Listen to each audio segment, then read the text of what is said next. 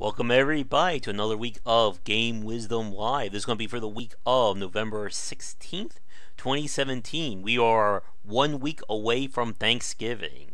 And of course, Black Friday, Cyber Monday, and all that other great holiday-related shenanigans that's bound to happen.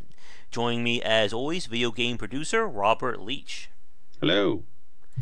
Hey Rob, how are you doing? I'm doing well. How about yourself? I am doing all right. It's been an interesting week, and also for you guys watching, let me know if I'm looking like off-centered or anything, because I did some adjusting of the screen just before we started. But it's definitely been a very interesting week. El Gordo is ready to talk about loot boxes, I think, tonight, and we got more of that to discuss. In terms of the YouTube channel, I think we're getting close to hitting 2,500 subscribers.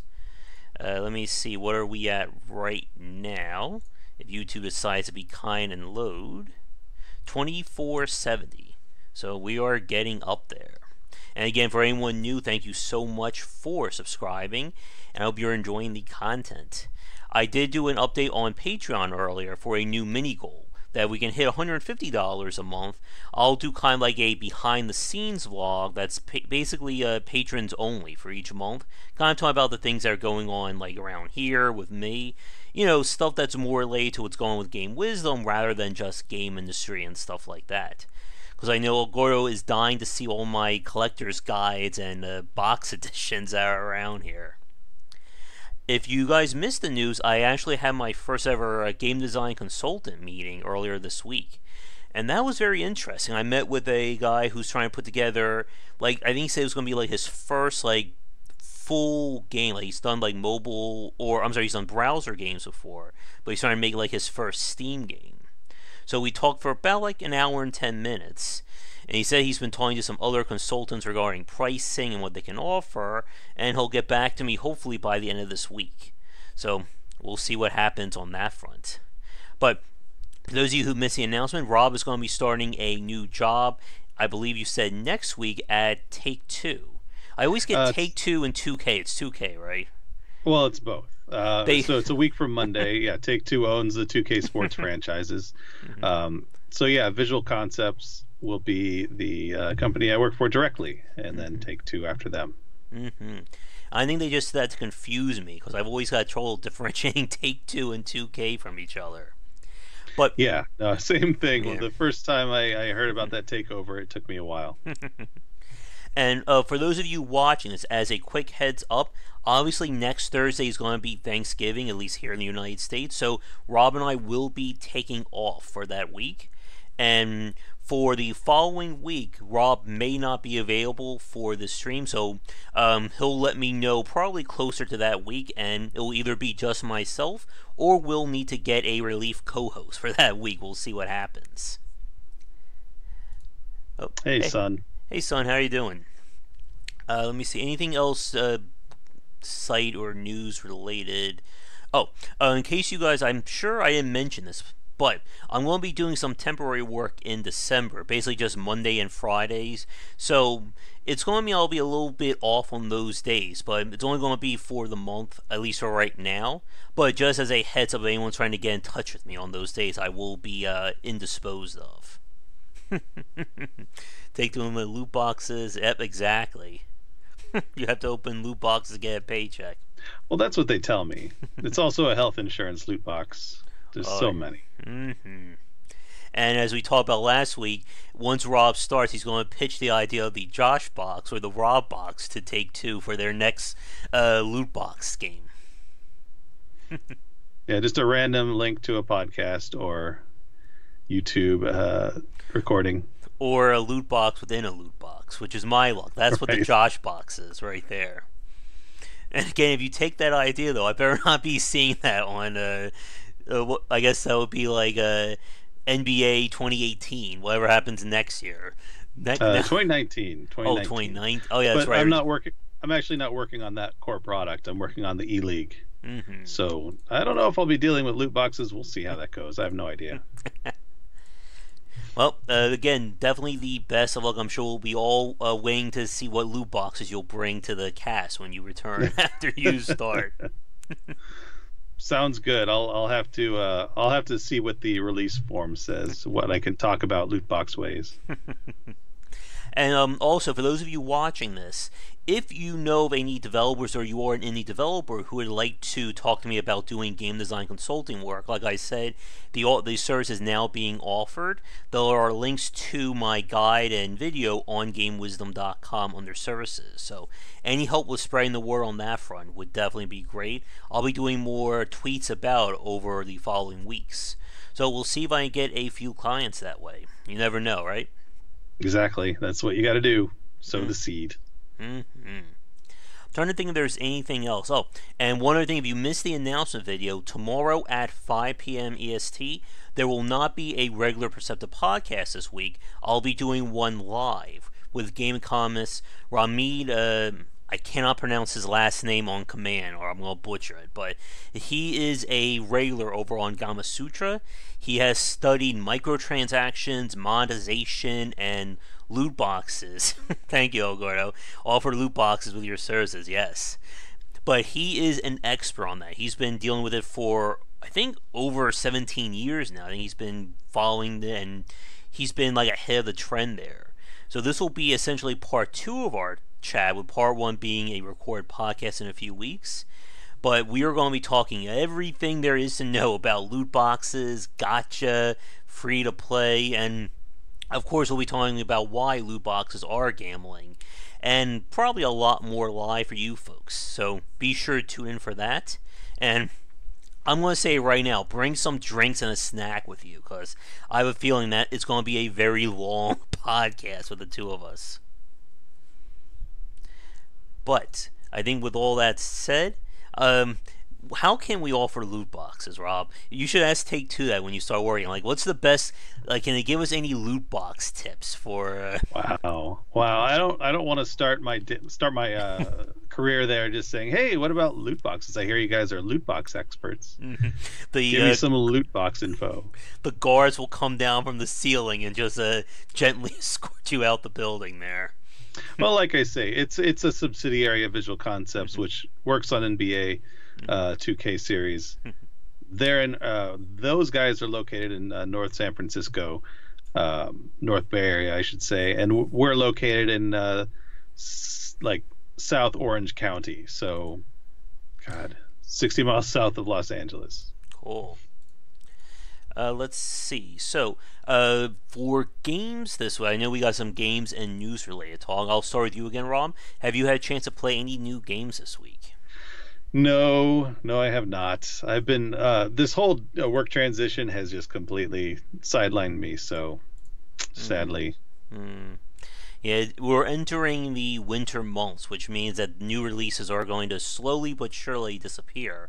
I know Injustice 2 just came out on PC the other day.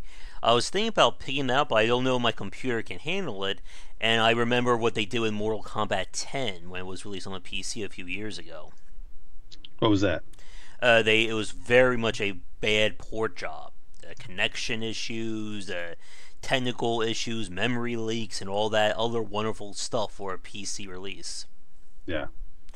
Yeah, this week I played a few games that didn't really excite me. I did my post about this the other day, but I played Tower 57 and The Mummy Demastered, and neither game really stood out to me. Like, they weren't bad games, but I just didn't really feel anything after I was done playing them.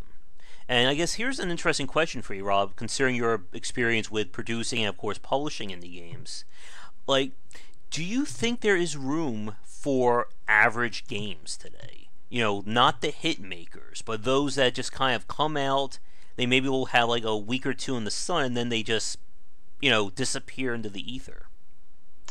I think it's going away. I think it is. There's, having worked in that publishing side of things, the average game is like, you look at the bell curve, right? And average would be in the middle at the height of this giant bell curve. But now the top of the bell curve is starting to get a little bit higher, which is to say the high quality stuff is getting more and more and more numerous. And the average quality stuff is certainly just going to continue to expand. But because so many quality games are available and they're starting to be cheaper and cheaper, yeah, people aren't going to be as interested unless you know the person making it or whatever. I've seen firsthand that the interest level of that kind of thing is super low these days.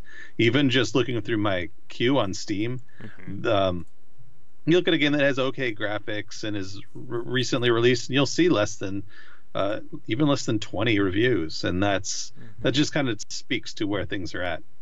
Yeah. And as you said, Rob, a lot of the games we're seeing these days, it's really become almost feast and famine for a lot of these indie games. They either come out and do really, really well, or we just never hear from them after opening week. Well, and yeah, there's the feast or famine from a perspective, from a distance, but generally speaking, the famine comes from no outreach, or at least very limited outreach, developer outreach in particular. And then the famine comes, the famine comes at that, and the feast can only really it's lucky either way. It really is, because there are so many good quality titles out there. If you hit, then you hit. If not, you hopefully do okay enough to get you onto that next project. Yeah. And that was like the weird thing with playing something like Tower 57. Like, I was going into it expecting, I think, more from that title, considering like all like the unique stuff around it, and of course the fact that it survived its Kickstarter process. But we finished it in just about 2 hours on stream, maybe even less than that if it wasn't for some technical issues. Sheesh. And that's one of those very weird things, because we've seen people discuss, the price to hours ratio when it comes to video games. There are people out there who feel that, it's supposed to be like $1 an hour, which is just crazy for a lot of games. But there's always been that discussion of just, how long should a game be? I know the easy answer, of course, is it's as long as it should be, kind of thing. But it's just very hard to get that across to a lot of people. Yeah, I know that the discussion of cost versus time spent has been going on, since I was a kid. Usually, I think 6 hours would be the bottom out. Like, if you can't play 6 hours, then it's not worth your money or time. Well, but these days, yeah, so many games are short, and short being anywhere from like a half hour to a couple of hours, and those are generally like the walking sims and oh god, I'm gonna mess this up. Basically, what amounts to the choose your own adventure games. That kind of stuff tends to be short, and there's a fan base, so there's something good there. How much was the game you're talking about? Tower 57 was 1 second. It was $10 right now, but it's on the launch promotion, so we'll go up to $12 after the week is over. That's tough. It really is tough because walking sims is not what I'm trying to consider. That's a different kind of game. Anyway, $12 is a weird one. $10 is a weird one because certainly you can buy massive games for that amount. A little older, maybe.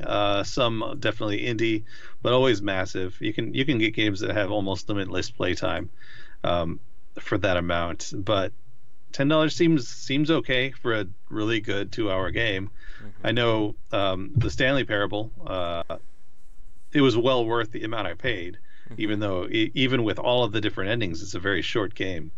But it's the quality, it's the experience that you're really paying for. So if you can have the perfect experience, I think it's worth, any amount of money, really, you can sell it for. Yeah. And again, there's just so many games that you just never know how much you're really going to get out of them. Like The Binding of Isaac, I'm up to like 100 hours in that game.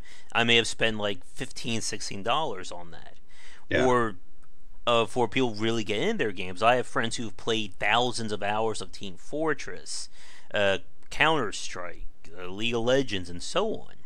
So it's really hard to put a acceptable hour when it comes to a lot of video games. Yeah, and when it comes to the free to play games, they basically are forced to have incredibly long gameplay. So if you don't want to spend any money, you can still have a ton of games to play. And I know one of my favorite tricks on cell phone is have a bunch of games you like, and then if you run out of like play credits or whatever on one, you just move to the next until your play credits revive, and then you can go back and play the first one. Boy, it's a fun little management technique. Yeah, and speaking about those games, this whole week has been me trying to find a really good mobile game to play, and I'm just really striking out. The ones that I do like, they eventually hit that wall where it's like, now I have to grind for so many hours in order to move forward, or they just hit you right up the front with it, with stuff like, as I did in my review of South Park Film Destroyer, Clash Royale. There's this other one, was like a war or military game with the various things, and it just gets very annoying just to see nothing but those kinds of games. And I mean, I'm giving up or I'm stopped playing them within like minutes. But what about the people who are spending, hundreds of dollars on these titles and then moving on to the next and the next? Yeah, one quick thing, Elgardo, if you can remember the name of that game, message me on Discord or just mention it there because I'd be interested in playing that one or at least looking into it more deeply. But about the mobile stuff, it depends what kind of game you like. Because there are games out there that are casual that really have limitless content, more or less, that really don't get you stuck too bad. Exactly. There are a lot of quality ports of PC games, but I do not. I don't know if I approve of that on mobile. I don't know. It's just a matter of preference. I like the experience on the PC way better for most of these games. Like I have Roller Coaster Tycoon on my phone, and it basically it's a mishmash of 1 and 2, and I can get the same thing on Steam, and it just has way more detail and way more UI. Part of the problem is UI. Part of the problem is how much memory you can have. Yeah, but. I was just going to say for the free-to-play thing, you have to figure out what kind of genre you want, and because the mobile is specialty casual games, you're going to find a ton there. But if you want to get more arcadey and more AAA kind of stuff, you're going to have a much tougher time. Yeah, and speaking about the UI, I am just not a fan of like touch UI. I don't know about you or anyone else watching, but it just feels very cumbersome to me. With having to like do like these weird gestures with your hand to like zoom in or out or rotate. Again, I grew up with keyboard and mouse. Like my hands are gonna be like permanently in like the mouse claw position, I think, till the day I die. So this just feels like very weird to me. I don't think I'm ever going to get used to it. Well, obviously you have some utility with a controller. So me personally, like I took to the touch screens very, very well. You got to get used to it because it's going to be around for a long time. Until, of course, it's just hand gestures like they have for the Xbox, and eventually just going to be inside of a hologram, which would be kind of fun. The holodeck. That's what everybody's waiting for, is the holodeck. Maybe we'll get that next year, right? That'll be the next step from VR. But like getting back to like the mobile design. Like, of course, we'll probably be talking about this tomorrow as well, but, like, South Park, the Film Destroyer game, that just really rubbed me the wrong way, considering that they were saying, oh, we're not going to make it pay to win, there won't be a lot of microtransactions, and it just hits you with it very early in that game. And I think what's very interesting is that all these games tend to play exactly the same way with how they structure their loot boxes and their progression model, because it's all been done through analytics. They know exactly at what points to push the difficulty curve up, what point to introduce another purchase or a loot box, and you can really see, I think, like the science behind the scenes there. Honestly, I think that a lot of the companies don't quite understand it, but it's so easy to reverse engineer. You just play through a game, jot down all the numbers, and just copy it. It's so easy to reverse engineer. You just do that, and you might not quite understand it, and you might not quite know how to integrate it with your title. But that's one reason I believe they all feel the same. At some point, or they just hire the same people. There's like 5 people in the industry. They all have the same thing going on. But yeah, I would say that a game like that is really just a white label, cookie cutter engine with South Park or Family Guy or any of that kind of thing. There's no need for them to really invest in a lot of design if all they're selling is IP. Yep. And there are so many more of those IP driven games out there on the mobile scene, especially as you said, Rob, with the casual kind of gameplay, really affords itself to be fit into just about any structure, any different property that you can think of. Yeah, by casual, I'm mostly thinking of things like Match 3 Mm-hmm. and Hidden Object Oh and yes. things like Bingo, like a lot of the faux gambling games. Bucket Mm-hmm. Detective, interesting. I have not heard of that one. Let's see. Oh, it's available on PC as well. I think Is he's that? talking about Uh, PC ports, mm-hmm. right? Oh, I think he's talking about the Stanley Parable Oh, the game. Stanley Parable. Okay, I have to write that down, or else I'm going to forget it. Hold on. Pause while I search on Steam. Pause while I search on Steam. Oh, now Steam Yes. decides to take a while. Great. Okay, gotta Well, look at my Rob keyboard. is doing that.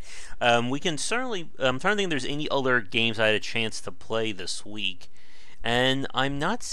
I did try a Star Traders. Where is it? Star Traders Frontiers last night, and it's one of those games that it just completely I bounced off of it. It's a space kind of simulator game. Like you're trading, you're going around doing missions, and it looks like there's a whole lot of depth to it, or depth. But the problem is that it doesn't explain anything to a new player. So I had no idea what I was doing for it the entire hour of playing that game. And I was just like, I'm just pushing buttons here and hoping something happens.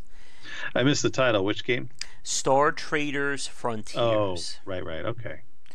And we've talked about this before, but there is a real art to like that kind of pick up and play feel that we see from a lot of the best games. That really they uh, explain everything so well you can just immediately start playing and growing your understanding of it. I mentioned this on Discord the other night, but I'm still waiting for like a true follow up to Star Control 2. In that sense that I can just start playing it and I can get into it very quickly, as opposed to a lot of modern space kind of games that require several hours of tutorials just to figure out what it is you're doing.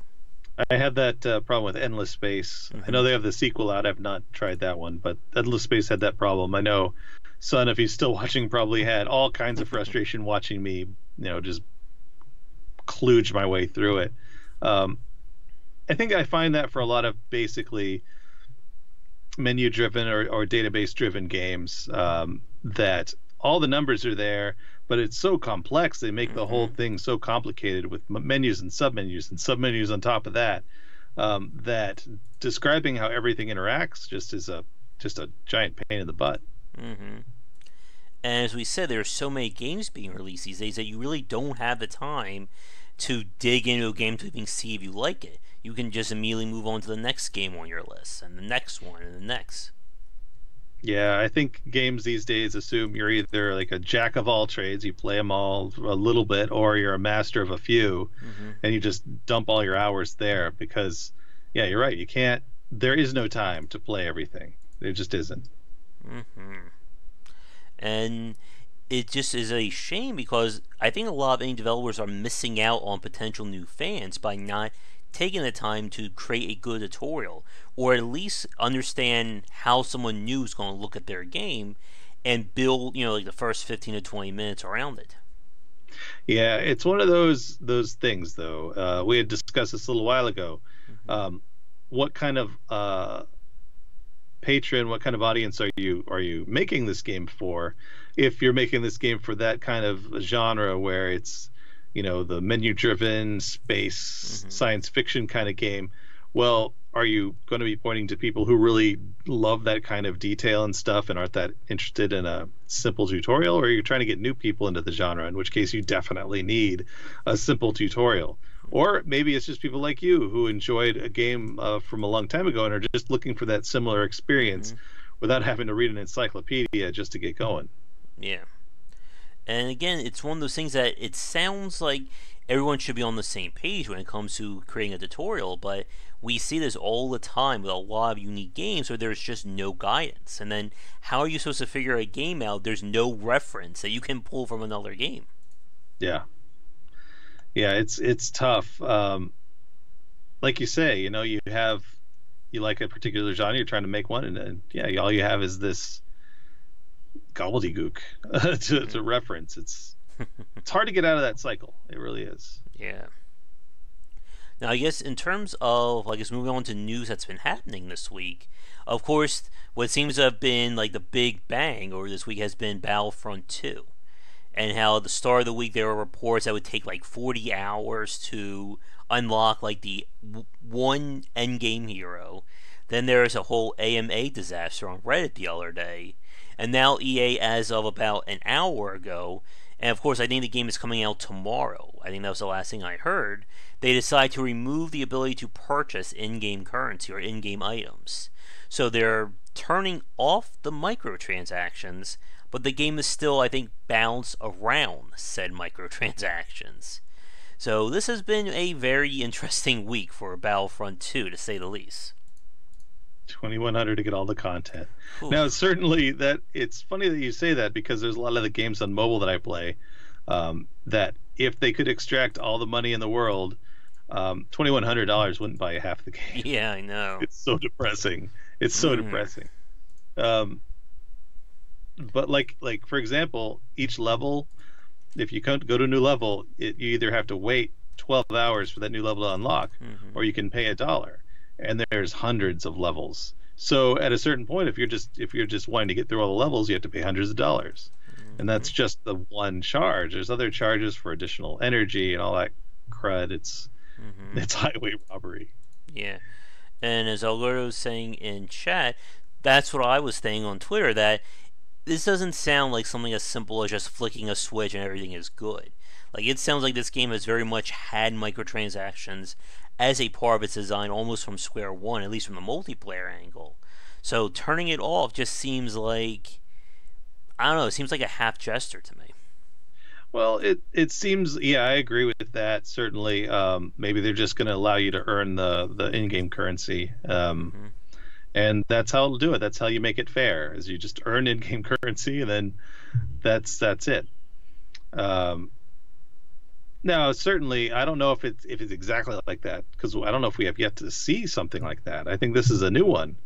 I have worked with games that removed a pay-to-play or a free-to-play aspect, but I think it's going to be interesting to see what happens with this. I'd like to see if your analogy, El Gordo, is correct, or if it's going to be just a little weird, but not entirely. The flaws will certainly show up. Yeah, regardless. definitely. We'll see. It'll be an interesting. Let's keep our fingers on the pulse of this one. I'm just glad I don't have to review it, because I've heard like people on Twitter complain that I wrote my review and then they changed, so I gotta rewrite it again, and now I have to rewrite it a third time. So they're definitely getting their work taken out from them by EA this week.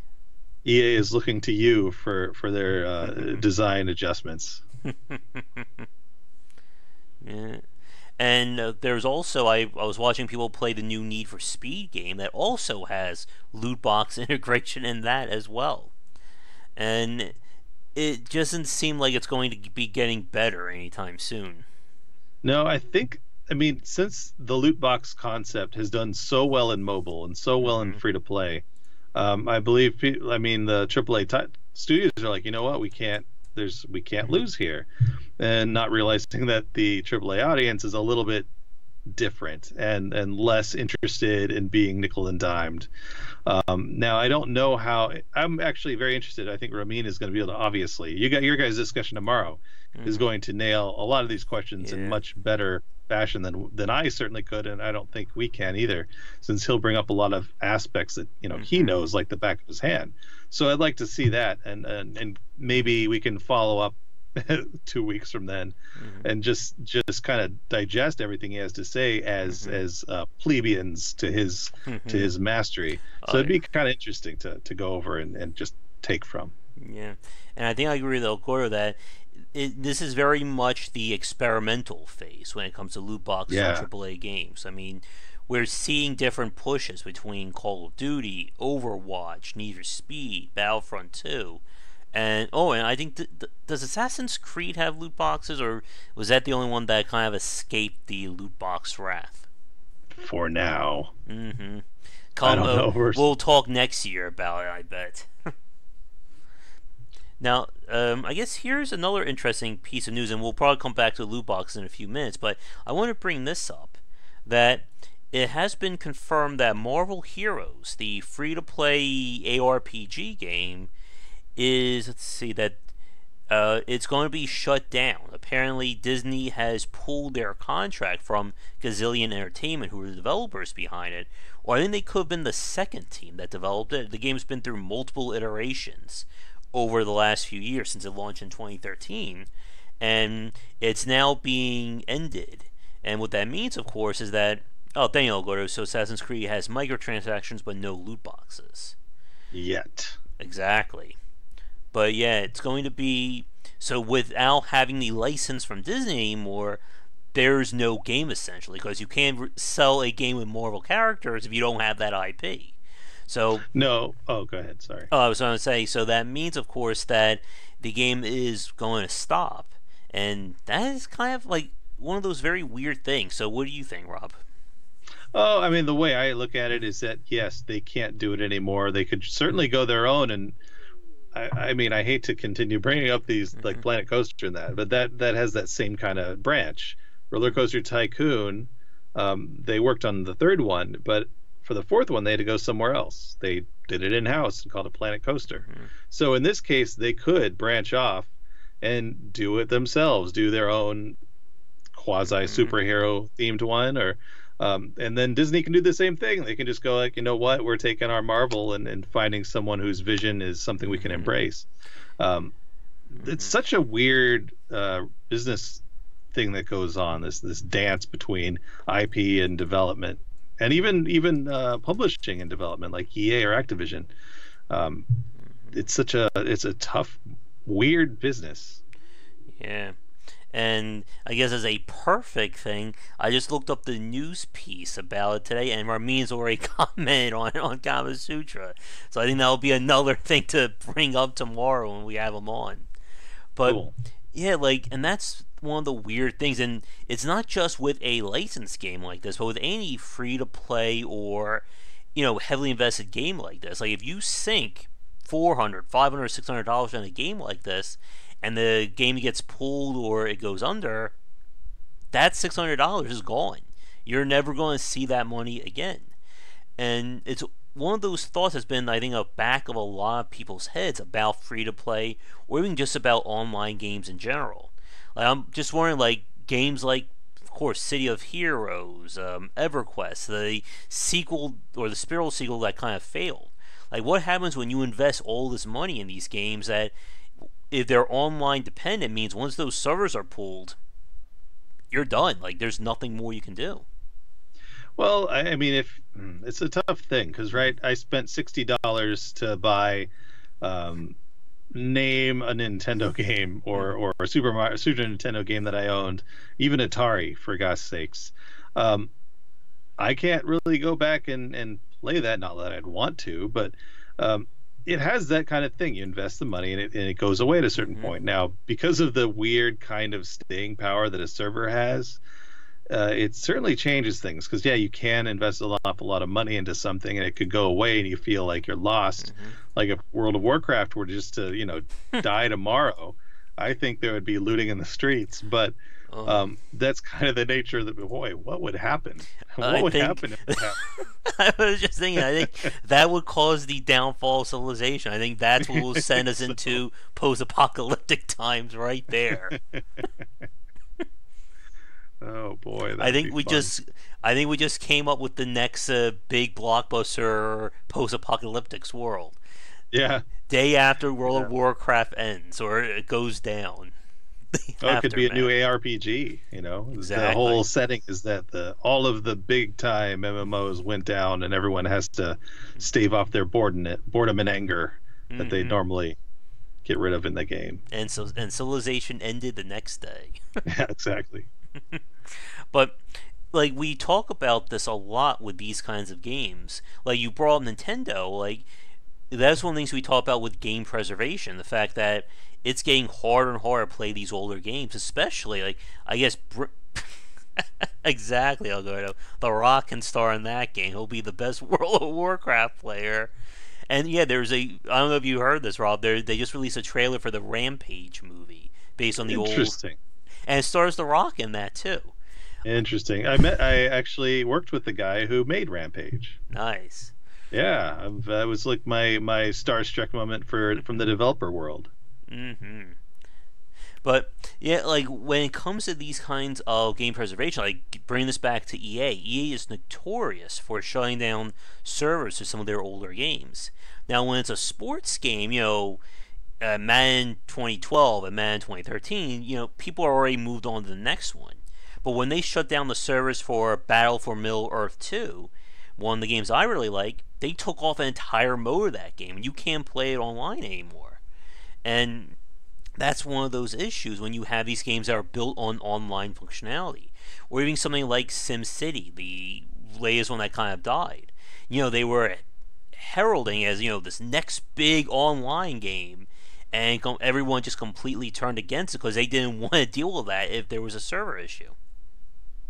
Yeah, it's a weird thing because you see, and I'm wondering how Runic does this because they say there's going to be news about Torchlight 2 in the coming days. And I'm waiting for that news, and I'm wondering if they're going to somehow keep the server going through fans or whatever, or even if they're just branching off and going to make another game. Who knows? But that's the kind of thing that these days you can leverage a fan base to keep that going. Certainly when there's popular IP on the line, whether it be, like Disney, like Marvel stuff, there's a tricky thing right there because you can't just let random people deal with these expensive, properties. But for something that a publisher owns, they should be able to just kind of hand it off and guide a fan-based server because it's unlikely they're going to create new content. They just want their game as is for the remainder of time. So I don't know. You should be able to leverage that kind of thing, crowdsource it. Yeah. Now, I was reading the forum on Steam for Moral Heroes, and a lot of people said that the game has been on decline. Now, I think I only tried like one time years ago, so I have no in-game experience with it, but they said that they have done changes to those game systems. So it could have been a case of, developer intervention messing with things or causing the formula to break down. But it's one of those problems that I think as we see more and more games get licenses, and even with more, I don't know what Viralis is talking about there, but as time goes on, we're going to be seeing, I think, more issues along these lines, especially with games with integrated online features or functionality. Like, I'll give you a good case in point. I tried this free-to-play game out on the PS4 earlier in 2017. And again, it follows the same kind of cues as we see from a lot of free-to-play games. But one of the things about it is that progress, you can only progress by playing against other players. Because when you beat another player's whatever, I think it was their army or their base, you get experience, which is then used to upgrade and then move on to the next level and so on. So what happened was the entire bottom of that game dropped out. The only people who were playing it were, high up, highest tier characters. So I couldn't find anyone to play against, which meant I couldn't earn experience. And basically, the game is literally broken for me. I can't make any progress because they won't let me gain experience without fighting against someone. And that's one of those cases where if you're not careful, you can have this game just be unplayable. And it was my same thoughts with South Park Film the Story, with the same way that they have PvP locks in the campaign. So if you can't find one to play against in PvP, you can't finish the rest of the campaign. Yeah, and wouldn't that suggest, and again, I haven't played it, so you might know how it works better. Wouldn't that suggest if you get up to a certain level, like if you're the first person at this level, will you be able to play against anybody until someone else arrives? From what I was looking at, the brackets for PvP are basically every 5 levels takes you to another, I guess, station or another area to play against. So So you basically have 5 levels worth of PvP. So I think that makes it a lot easier to find people. But again, with everyone rushing through, like they make it very easy to level up in the first 10 levels or so. But what happens, like let's say in a year from now, and no one new is coming into that game? Yeah, no, exactly. I think you nail it. What I'm imagining in my head is that like there's like somewhere between 20 and 100 guys and gals out there who are at the very top echelon who have pushed it as far as they can, and they're just going to keep fighting each other as they get to those new servers every single time, and there's no one else. They're just going to know each other because they are advancing beyond everybody else. They're just going to be the only persons ever on their servers. So it's just in my mind something that could be pretty funny. Yep, and it can reach that point again, like when you start throwing money in, that someone can easily just buy up all the best cards or the best powers, and then they're essentially king of the hill until someone spends more money. But no one, how many people want to play a game like that where all of a sudden they hit a point where you must spend $200 or don't even bother showing up?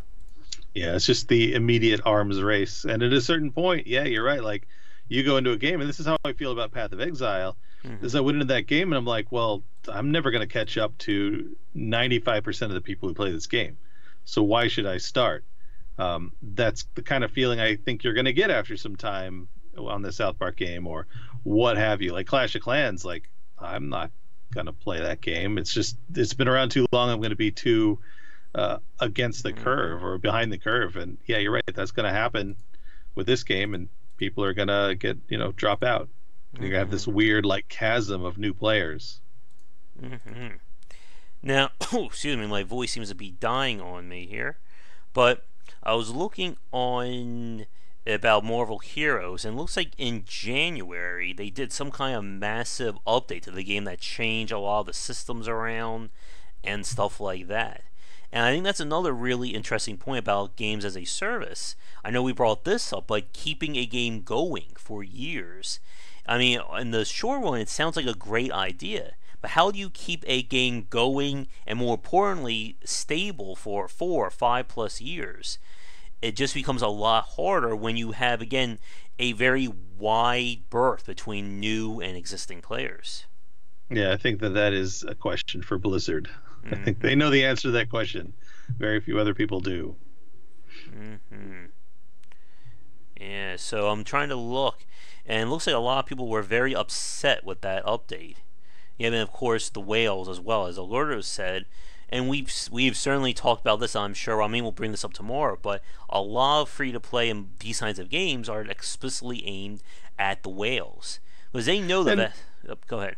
No, it's 100% accurate, but at the same time that there's a percentage of whales you need to rely on to make your game go, and so if there's this chasm of new players, that's going to happen, and the whales are going to drop out just like everybody else, because if they don't have people to beat, then why would they spend their money? Just assuming they'll eventually get to the places where all the other big spenders are. And yeah, whales, I hate that term so much. I hate all of these terms, and I hate the fact that we're so blasé about saying, oh, we're just targeting the people with the money. And they pay for everybody else's experience. I don't mind that fact very much, but at the same time, like, they're nicer terms out there, right? You better be careful once you start working at 2K. They may put like a little chip in your wallet. If you say anything bad about loot boxes, you'll get like the little alarm. Oh, I've been working in mobile for years. I'm familiar with all that territory. I work in gambling now. That's what I'm leaving. So I'm quite familiar with how this stuff goes. And so loot boxes are a step up from where I'm at. Yeah. I've heard the new term is calling them marquee people. Key people. But getting back to Marvel Heroes, like, I've heard a lot of people say good things about the game, but this was like 2-3 years ago. And I just wonder how much that update really did change things. And more importantly, like, how much money did they actually need to bring in each month to keep supporting that? Because I know there are several free-to-play Marvel and DC games out there that are just, monetized ripoffs. I've seen people like write scathing reviews of them, and they're still going pretty well these days. Well, when you have IP, like that's the problem, is you really have to mess something up for the IP to stop giving you money. Yeah. And that's where I believe like South Park is going to do okay, because people love South Park. And the Marvel thing is confusing because people love Marvel. Now, there are obviously always complications with the IP itself, and that might ruin the deal. But yeah, usually you're not going to run out of content or run out of players when you're talking about these just gargantuan blockbuster properties like this. Yeah. Like I mentioned, of course, the Marvel Puzzle Quest game that I was hooked on, I want to say like 3-4 years ago. And it was like the same thing. Like, once you start getting into these games, you can just see how much that monetization starts to kick in. But of course, with that IP, it's such a strong motivator to get you back into playing. It's also a very strong marketing idea as well, obviously. Because are you going to play some no-name you've never heard of match 3 game, or are you going to play a Marvel game, or a DC game, or a Nintendo game, or stuff like that? Yeah, that's interesting, El Gordo. I had not heard that. Oh, I see what you're saying. Okay, but yeah, I had not heard they were doing that. I thought Disney was giving specific IP to like the deal. I thought Disney and Netflix, and I know Disney is doing their own thing too. So maybe Marvel is just a piece of that. So, oh God, what was I saying? Oh yeah. I wanted to mention one thing. A game that my wife and I play, casual game. That's called Disney. Oh God, what is it called? Emoji Blitz. And this game is so popular, they're actually starting to sell stuffed animals of the emoji in the store. So, one of the weird things this game does is it uses loot boxes, and you start there's like 50 or 60 characters that are all, you buy a loot box and you randomly get a character. They're adding characters like 5 or 6 a month now. So each time there's a new character that comes out, your chances of getting any particular character go down. And so it's one of these weird things that the loot boxes get worse and worse over time just because they keep adding new content. But just like you say, when a new character comes online, well, you're excited about it. They just had a Star Wars one, so people who like the Star Wars characters, the new ones, they would want these characters to come out, and they will spend money just to get these little emoji. And the hook for this is you can actually use those emoji when you're messaging on the iPhone or Android, I imagine, as well. So there's a driver there for you to be able to send pictures of these to your friends. But it's just this weird mathematical problem that I see where if I just want to randomly get a loot box for one of these Star Wars characters, it's way more likely for me to get something else and no Star Wars. Oh yeah. And yeah, they're really playing with some really, I wouldn't say evil, but some really messed up ways to get people's money, like kind of underhanded. They're starting to realize that people aren't really all that into the odds thing, but they are pushing these properties really hard and leveraging them against fans. Yeah, and I think you just brought up a really good point there, Rob, regarding loot boxes. One of the biggest, I think, issues with a lot of these loot boxes is that it's not a fixed system, in the sense that if I pull, I don't know, let's say Luke Skywalker in an emoji, that means that I will never have to see that pop up in the loot box again. Instead, you can get duplicates, and so the more you play, the less chance you have of getting something that you want or getting something new. And of course, that's intentional. It's that downward scaling to get you to spend more, so you're to acquire less. And I know people have been talking about this for a while now. One thing that would do a lot to alleviate these concerns is that all loot boxes offer one-time versions of those items. So if I get a a short sword in an RPG from a loot box, I will never see that drop again in subsequent loot boxes. But of course, if you do that, then you throw out the whole monetization aspect right out the window, because it then means, of course, that there's a fixed number of loot boxes that each person will have to pull in order to get everything. But of course, what developer wants to do that? Well, what company wants to do that? The developer can would do whatever they wanted to if they could. Um, it's a tough thing. I mean, there's got to be. I got two things on this. I feel like there's got to be a ceiling for what people will put up with. At the same time, how does someone with a particular obsessive compulsive disorder, how do they? I feel like they're targeted in something like this. Oh, yeah. Because that whole gotta catch 'em all concept, once you're involved in a game like this and there are items, well, you're going to want all those items and you're going to have them. Like, it's just, it feels like they're the ones that are really, EA certainly is. I feel like they're the ones who are really getting the worst end of this. Because someone like me, certainly I like to complete a game. Like I will investigate every little part of a level and stuff. But if I had that kind of disorder and I had to pay to uncover all those little nooks, well, they're going to be out of money. Like, that's just how the brain's going to work. And I feel like that is kind of dastardly. So I don't know. I wonder if that's going to come up tomorrow. I know you guys are going to talk about a million things. So. Right. And of course, a lot of games are also aimed at children. So, bright buttons trying to confuse you with what the value is. And you see this in so many free-to-play games where they say, you're getting a $500 value for $19.99. And it's like, but what am I really buying? And I don't want to go into that too much here because I know I'm going to be having this exact same talk in less than 24 hours from now. But let me see. If there's anything else regarding Marvel Heroes, and that's always a shame when you see about these games that go on for so long. That there are people who have invested probably $500 plus in that game, and that they're never going to see any of that value again.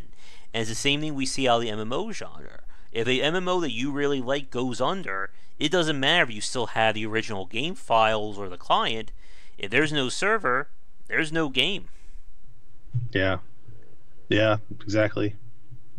And it will be I was mentioning this on Twitter, it's going to be very interesting to see what's EA's next move.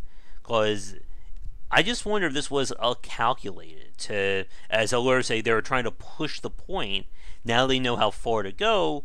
They can, of course, walk it back for where their next game is and avoid this controversy. Yeah, and I feel like that is certainly a good thing. I know actually, you know what? I feel like I've got to stop myself from doing this because, you're going to have a lot of content tomorrow, and I feel like it's going to be higher quality content than I can give on this. It's one of those things where we all, like, I got opinions and I just must get them out, but I feel like that's not going to help things because I can hear it all tomorrow from the horse's mouth. All right. Well, I guess the last question then that we'll have on the side, then we'll move on. Then, for you, Rob, what do you think EA is going to do next with Battlefront 2? Like, where do you think they're going to go from here? That I don't know. I am not the kind of person who knows how to leverage something for money. I have never known that. I will never know that. So the ideas that they're going to have are going to be things that I can't even imagine. And I'll be like, oh, that's interesting. It's evil, but it's interesting. That's probably going to be the reaction no matter what happens. Yeah. I'm sure this we're going to hear about sooner than later, too. But I guess let's move on. I'm trying to see if there's any other news this week. Have you found anything on your end, Rob? No. I think we actually hit just about everything already in terms of the news that I've seen. It looks like on Gamma Sutra, NCSoft is closing a MOBA that they released, Master Cross Master, that's getting shut down. Let's see. More news about that Dead by Daylight game. Have you ever played that one? No, I haven't. That is kind of the serial killer game, a lot like that Friday the 13th game, where one Mm. player is a killer and he's hunting down a group of people in like these various areas. Yeah, It's I don't know much about either of those. mm-hmm. Let's see. Bring up Steam again. Oh, I need to add this to my wish list. Actually, no, that's a bad idea. I'm on the Bucket Detective, and I'm like, adding it to my wish list is like throwing a penny into a wish fountain. It's like, yeah, I could find my penny, but it'd take an awful lot of effort. Just add it to my cart. And what is the other one? What is the one you just said? The Dead by Daylight. Yeah, that one There. seems to be gaining some traction. Although I hear a lot of people complain about the balance of it in terms of like how they add new characters in, and that's another very interesting point. Like going back to what we were saying with the free to play content, you notice in a lot of games, whenever something new gets added, it's always going to be stat or ranked higher than everything else, and then will eventually be tuned down. I know a lot of people always feel that's just developers over tuning something to get interest. You know, get like that new game smell on it kind of thing. Yeah. Yeah, I don't know how a lot of that tuning works. I'll probably find out very quickly in the next couple months. Mm-hmm. Yeah, I did hear that. Although they just released Freddy Krueger as a new character in Dead by Daylight. They also have Michael Myers too. I just Interesting. wonder if they'll eventually get a Jason, or will he remain in that Friday the 13th game? Which, speaking of which, I'm wondering how that game is doing because it had a lot of complaints and issues at launch. All Yeah. it takes is for Dead by Daylight to convince the IP owner, and that's all there is to that. Mm-hmm. Yeah, lots and lots of negative reviews on Friday the 13th. And yeah, there was reports. I guess here's a question for you, Rob. I don't know how much you can go into detail about this, but one of the announcements that came from the developer, what was it, Gun Media or Ilphonic, they said that they were working on a second game, and that it wasn't going to be with the same team as Friday the 13th. Like they were basically developing two games concurrently. Is that often seen for a lot of smaller developers, or is there more behind that than they're actually revealing? Could you repeat the specific circumstance? They said that they're going. They basically split the team into two. One part of the team is working on Friday the 13th, and Hmm. the other part of the team is working on an unannounced game. Right. Yeah, Oh, so you're wondering if that's normal or not? yeah. Yeah, it is. I mean, the way I've always looked at third-party developers are every third-party developer I've ever either worked with or have known, they never wanted to be a third-party developer. They wanted to do their own Mm-hmm. content. And so in order to make money, they become third-party developers. And so I imagine in a situation like this where they have something that's relatively popular and possibly making money, they're like, okay, now's the time, and they'll push their team off to their original IP. Mm-hmm. And then should that contract go away for some reason, they're going to have to go back to the grind. But usually that seems to be the case as far as I can tell. Every third party developer is looking for that opening that they can get their fresh IP out the door. Mm-hmm. And I know when it was announced, a lot of people saw it as kind of like the end for the Friday the 13th game. I know it's still being updated now, but again, like we've talked about this before with multiplayer driven games. If the community drops out, there's nothing you can really do to get that back at that point. Yeah. Go ahead. Were you about to say something? No, I was not going to say that. I realized that I had nothing to say. Mm.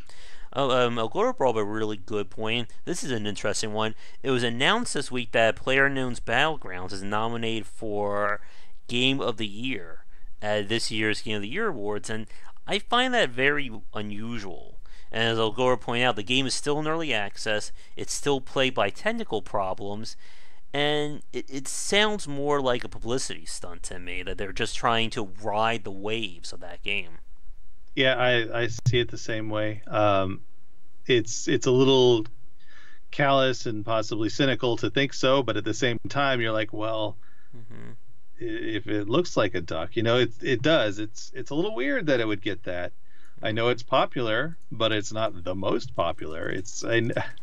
Um, yeah, it's a very interesting thing to go over, and certainly it does not pass the smell test. Mm-hmm. So I guess we'll just have to see what comes of that. Hopefully, it does not win. So Mm-hmm. it's Yeah. hard for me to even imagine because there's a lot of great games that come out every year. Mm-hmm. And what's very interesting is I know I'm looking at the Game Awards list. And this was one thing that I didn't bring up, but I thought was very interesting. They have a new award for Best Ongoing Game. And that is a little weird to me, especially the nominations for it. So they're basically trying to see what's the best game, like games as a service. So they have Destiny 2, Grand Theft Auto, Overwatch, Battlegrounds, Rainbow Six Siege, and Warframe. But why not Payday 2? It's been out for 4 years and still going on.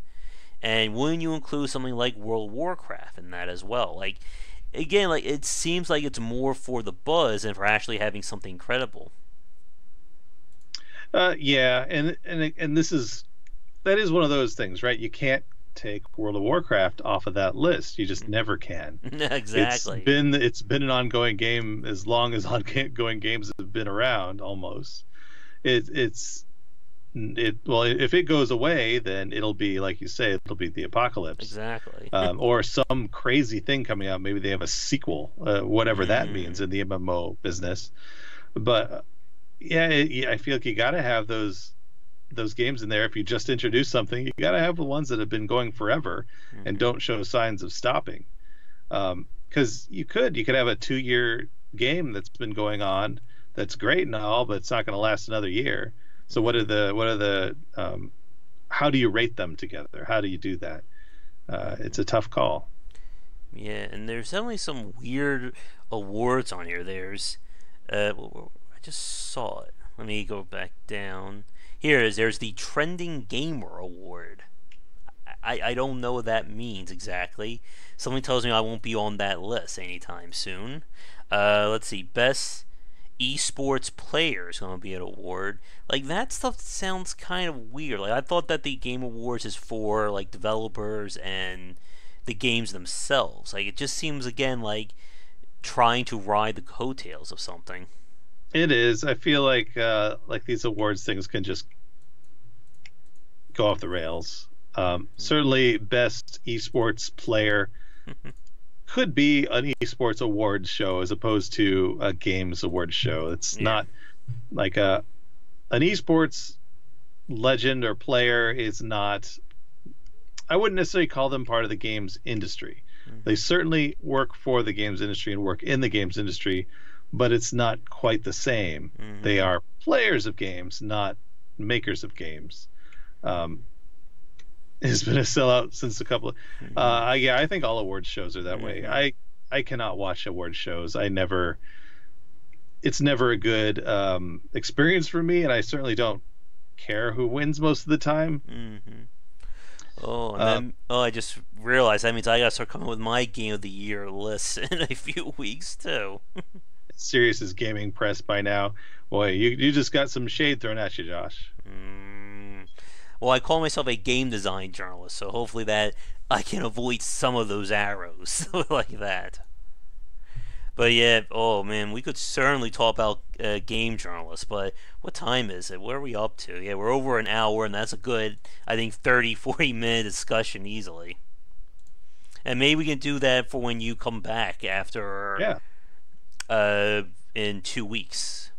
Assuming there's no news that comes out, and that's actually good timing because the Black Friday, or what are they calling it? The autumn sale or whatever. I think it's called the Black Friday sale. It's starting a week from today, and that will mean I'm actually going to get some new games because I have $60 in my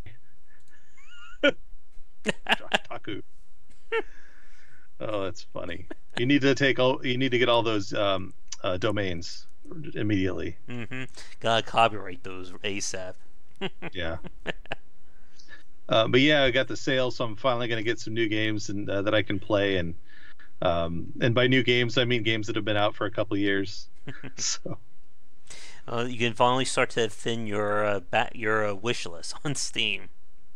yeah, it's not going to happen. I'm probably going to buy games none of which are on my wish list. This is going to be just sad. My wish list games are going to be so jealous. Oh man, yeah. So at some point in December, we'll have to do a Game of the Year award show here. We'll be completely non-biased there, right?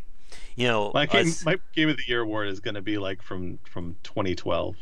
I always forget what games come out each year, so it'll be very interesting to try and remember all the games I've played or this year. Yeah. What was I was just gonna say something, but I forgot what it was already. Oh, right. So interesting news on my end that I might be forced to get a Switch. Oh. I still want a Switch. Maybe we'll see something during Black Friday or whatever. Yeah, I have a feeling that there's no Switch on the planet that's actually going to go down in cost unless some retailer decides to do it as like a push to get people in the doors. But go ahead. I mean, that's the one I'm going to need to use for my job. At least as far as I know. I don't know exactly what they're going to push console wise, but I know the game itself is very popular on Switch. NBA 2K. Maybe I'll get lucky and someone will do like a pricing error on a Switch during Black Friday. Oh, that'd be great.